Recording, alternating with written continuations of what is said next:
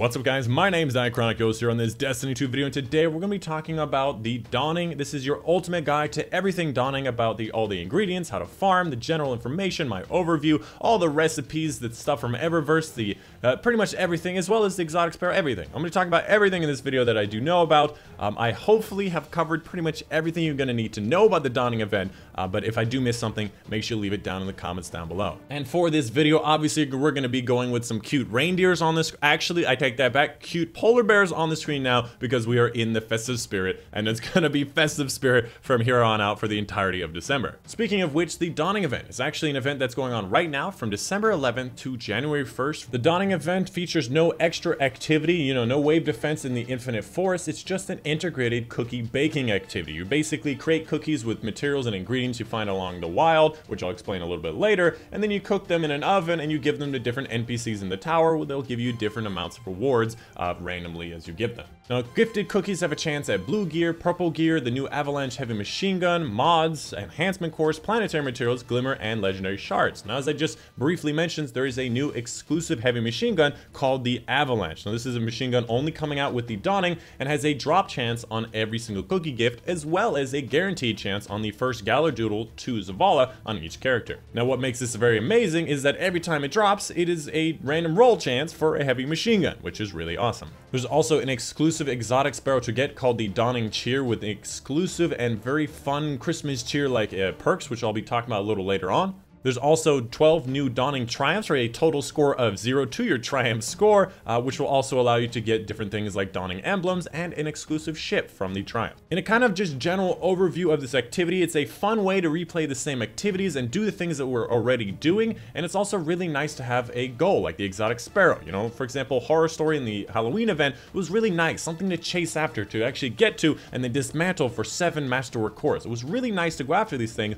and I'm glad that they're having a goal, because in previous activities, they've had a lot of activities where we just say, hey, go get the things for some reason, and there was no end goal. So I'm glad that they have it. But in totality, I would say it's not too interesting outside of going for your milestones, because a lot of people are just going for power right now. They're just approaching their 650. I just got 650 on 2 characters yesterday and 649.8 on the last character. So a lot of people are going to be grinding out for that and just getting this along the way. But outside of going for your milestones, I don't really find that this is going to be too interesting. Anyways, let's go ahead and talk about the ingredients and everything all about them, the farms, the different ways you can get them, how to get them, and all the different things. So in general, ingredients are used for baking cookies. And a little note on that is all your ingredients will go away on January 1st. So if you're making cookies, you still have some stuff left over, make sure you use everything you have as much as possible by January 1st. Now, every single one of these ingredients can be dropped from enemies. There's going to be ones for specific to enemy types. For example, you get Cabal oil from Cabals. There's going to be specific to damage type, like electric flavor from arc damage.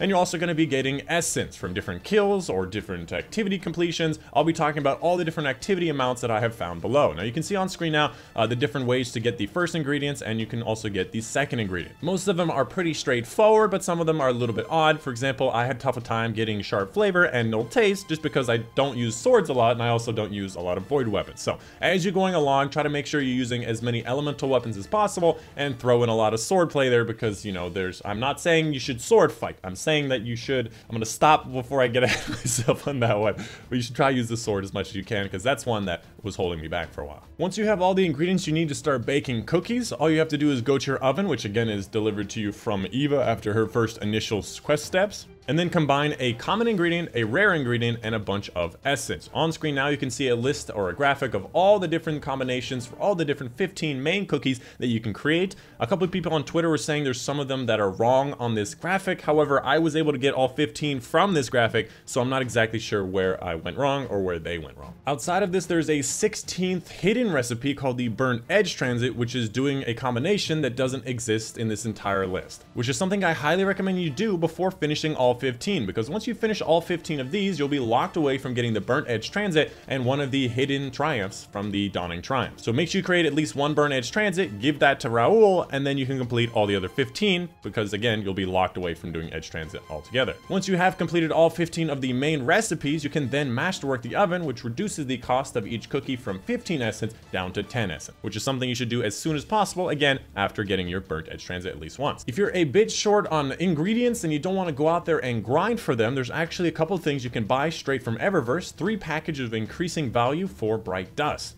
The first one is 500 Bright Dust for 8 common, 4 rare. Second is 900 Bright Dust for 16 common, 8 rare. And the last one is 1350 Bright Dust for 24 common, 12 rare. In general, obviously getting the bigger package is more worth it per Bright Dust. However, in general, if you play this game nearly as much as I do, you're never going to need this because you're going to be going out there and killing all the enemies you need. And on top of that, it is random, so you're not going to be guaranteed something that you do need. You might just get a ton and ton of Ether Cane, which is something I did get and I did not need. And the last thing I wanted to mention about the ingredients is going to be the essence. A lot of the limiting reagents in your recipes are going to be essence. Since you need it for every single recipe, you're going to be needing to do a whole bunch of the bounties, getting a lot of kills, and doing a lot of activities. So throughout all of the different activities, I listed off the number you get from each one of them, and I've listed them on screen now as you can see them.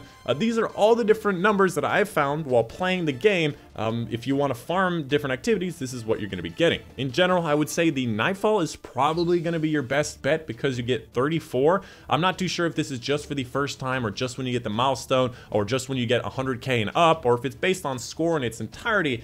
But when I did Nightfall, I got 34 to drop, and the second time I did a Nightfall, I get a little bit less. So it might be a little variable, I'm not too sure. But either way, this is all the stuff that I found, in case you were wondering. Next up, let's talk about the exotic sparrow that you chase during the event called the Dawning Cheer. Now, this is a quest that's given after the first few cookies, after you do that introductory thing with Eva, and to get the finish of this is actually pretty straightforward. Just requires you to make 12 total cookies and 3 specific cookies. Now, after you do get the sparrow, you're gonna have to upgrade it for those special glimmer drops and other perks to it. You get these 3 different quests from Amanda of increasing cookie totals, 36, 72, and 120 cookies respectively. Now, this is actually an account-based total, by the way, so you don't have to do it on each character. However, you do have to do the 2 specific cookies on each character. Now, once you do upgrade your sparrow, you can get a bunch of really cool perks. The first perk, called the Glimmer Boost, while boosting, it'll send out a glimmer present that somebody can pick up in the wild. I'm pretty sure it's just 1 glimmer each, but if you just boost directly into a wall and you have people standing on your left and your right, you're just going to be giving out glimmer like nuts, and maybe in like an hour you'll get 1,000 glimmer. Overall, it's not worth it, but it's still a lot of fun. And the second one's going to be Glimmer Trick. You get a 3 to 5 glimmer whenever you complete a trick, and it will be a present on the ground for anybody to pick up. Both of these are only active during the Dawning event itself, so you can only use it up to January 1st, but it is something interesting and fun. And the last perk on it is Instant Summon, which reduces the sparrow's summon time significantly. And the very last thing I wanted to mention about the Dawning event is Eververse. There's a whole bunch of vanity themed items everywhere along the Dawning event.